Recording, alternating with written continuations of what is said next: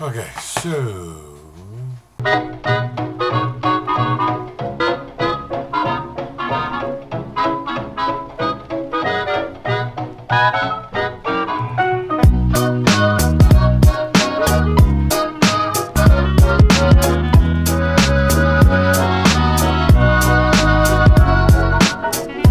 What's up, guys? So we are in complete disaster mode, as you can see right now. But before we do a quick video, let's go ahead and get this cleaned up.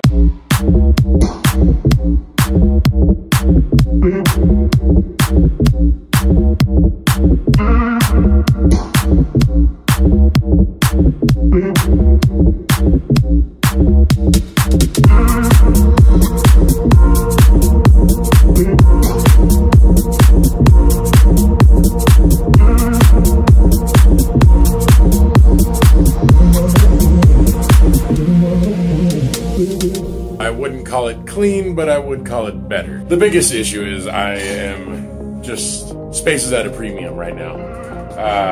But now that we've got that done, brings us to our next item, these. So let's get into them.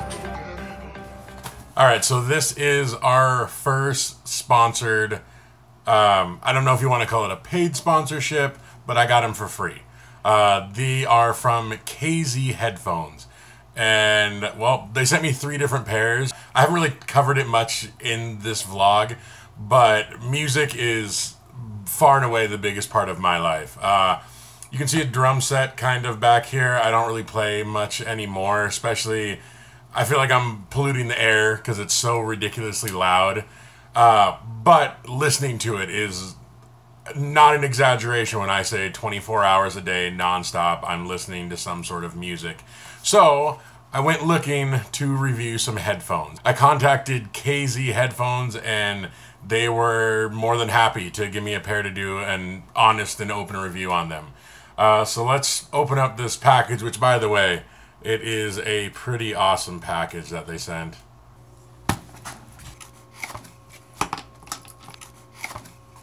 Ta-da!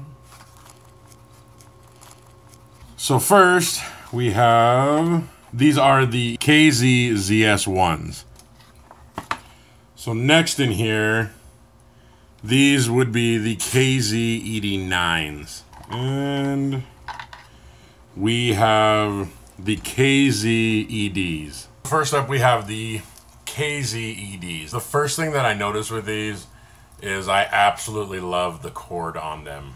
I don't know how well you can see it. It's kind of hard to focus on it. But the cords going... Whoops. I love the cord on these headphones right here. It's super thick. They're thick without being rigid. As you can see, they do bend and have a lot of play in them, which is nice because I hate when you're kind of battling with the cords the entire time you're trying to listen to stuff.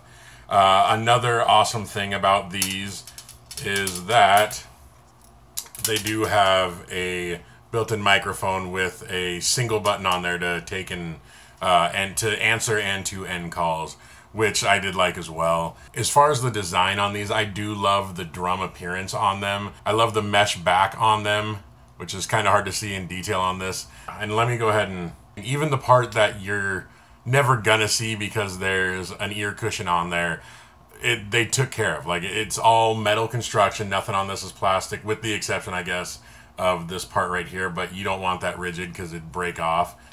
So yeah, I do like these. Now, as far as the sound quality, they sound great if you're not looking for a ton of bass.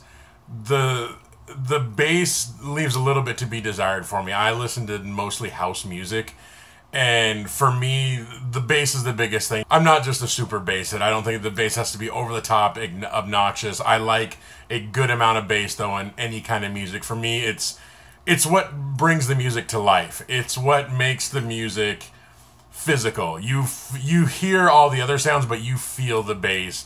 And these just left a little bit to be desired. But if you're not big on bass, or if you listen to music that's not super bass heavy, you'll love these. They have great mids and great highs. To me, though, without the bass really being there, it kind of left something to be desired. Kind of like if you had a really high-end stereo, you had got tons of money into the speakers, but then never really set the equalizer. You kind of just left it flat. It kind of did that for me for the bass. I'll definitely be keeping these around and using them repeatedly. I don't dislike them. So next we're gonna step up to the big brother, the KZ-ED9s. These ones right here are far and away my favorite earbuds I have ever used.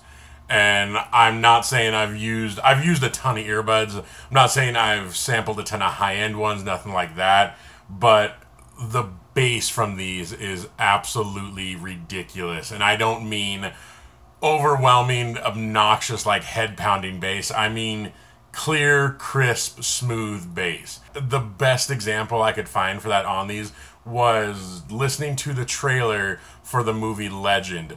There's one scene in it where the bass hits hard, and these sound like you're in a theater with a 9,000 watt stereo system. Like it's almost like an illusion, an audio illusion, because you expect to feel the bass that you're hearing. And it's not just that there's so much of it, but it sounds like it's resonating. It's ridiculous. I don't know how they accomplished it. I think part of that may be from what I was talking about being a one-of-a-kind thing I've never seen in any other headphone. And what it is if you look at these, they have what is called a tuning nozzle.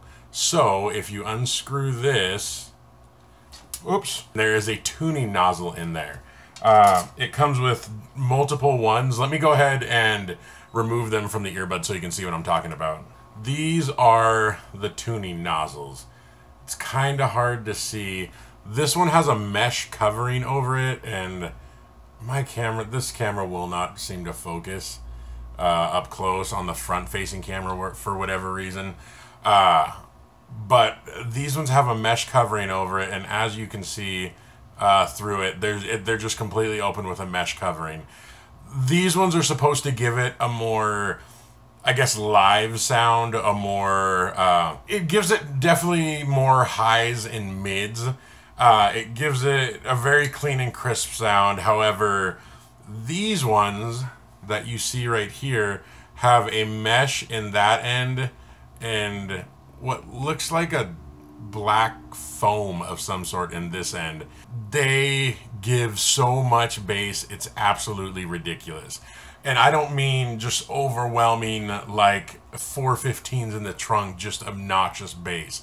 I mean clear, crisp, extremely tight bass. I definitely prefer these ones, the ones with the black mesh in them versus the ones with just the simple mesh covering over the front. If you listen to bass heavy music, house music, which for me is what I listen to most of the time, it gives it such life. It gives it very tight, punchy, responsive bass. And the best part about having that much bass, or I guess about these headphones having that much bass, is in no way does the bass cover anything else. It doesn't sound muffled.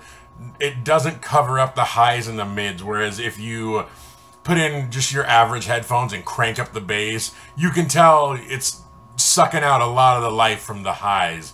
This doesn't do that, and I don't get how they accomplish that, but kudos to them for doing it, because I absolutely love them. And like I said, these are my favorite earbuds I have ever listened to. And I'm not an audiophile. I can't say that I've tried Bose ones. I've tried, I've got some JBL ones around. Nothing special, just I've never gone specifically looking for high-end earbuds, but of the earbuds that I've listened to, these are by far my favorite, and they've become my daily driver. The one drawback I would say I found on them is I do miss having the microphone. I like being able to take my calls, stop real quick, maybe change songs, whatever it is with that. With these, without having the microphone or any sort of controls on them, if I'm listening to music at work, I get a call, I gotta stop, unplug them, and take my call. That kind of bothers me. That's really the only downside I've found.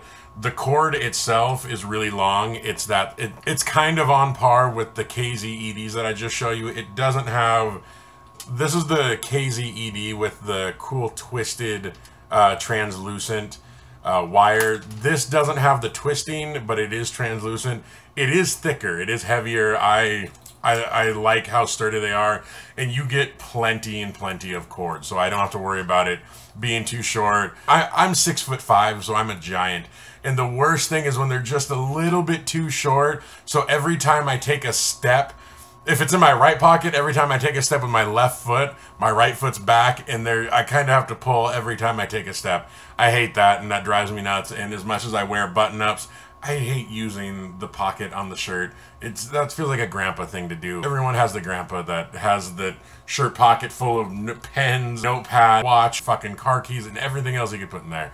I don't like doing that. But I love these headphones. So they are, of all of these, I will say they are by far my favorite ones. So next we have the KZ ZS1s. These are the KZ ZS1s. You may be asking yourself, hey Tyson, why are they so giant? Why do they look so crazy? I will tell you, audience. Let me explain why they look so crazy. What you see here, see how wide that is? And let me see if I can grab a light to show you. All right, so I don't know how well this shines through, but if you can look closely, there is actually 2 speakers in each earbud. And the reason for that being that each earbud has its own internal subwoofer. That, I've never heard of that in an earbud at all. I was so stoked to get these, and then a little let down when I actually listened to them. They sound decent, but they do have a very kind of loose bass tone to them. It's not super tight, super responsive, like the KZ-ED9s. Those I loved. These are kind of, I don't want to say overwhelming bass, it kind of is, but everything, it's kind of muffled. It's almost like if you had a speaker box and you put 2 12s in it, and then on the top of that speaker box you also put your 6x9s. Those 6x9s don't stand a chance against the push and the pull of those 2 12s on the side. And I think that's what's happening with these. The bass really kind of covers everything else, and not drastically, but enough that it's not the best sound.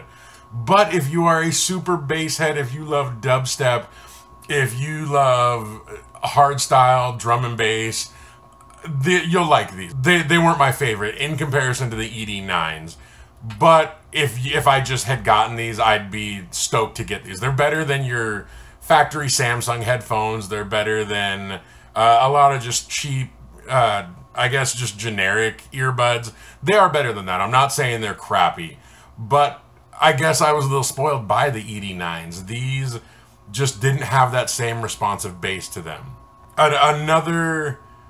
It's a plus and a minus, I guess, is see how this is shaped to your ear right here. It's completely flexible. You can do whatever you want with this. That's kind of neat. It makes it so you can really make them comfortable in your ear.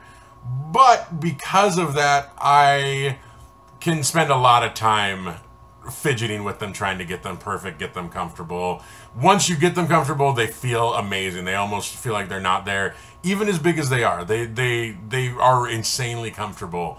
But I'm kind of OCD. I will fidget with something. If it can be fidgeted with, I'll fidget with it, especially if I'm thinking about it. If I'm thinking about, oh, I wonder if it's in right, I'll spend forever trying to get it right instead of just leaving it alone and letting it be. But a compensating factor that I guess would be these that it comes with right here. These actually simply slide on to the wire, the flexible wire part like this. And as you can see there, whoop, I kind of misshaped them while I was bending them around. There we go. So it just kind of fits on like that, and it makes it more like an behind the ear kind of headphone. They are comfortable though. I mean, that is the biggest plus I will say on these. They are super comfortable, but as far as sound quality, I could not beat the KZ-ED9s. So those are my thoughts on KZ headphones, on their KZ EDs, the KZ ED9s, and the KZ ZS1s. So I will see you guys in the next video. Be sure to follow me on Twitter and be sure to add me on Google+. So I will see you guys next time.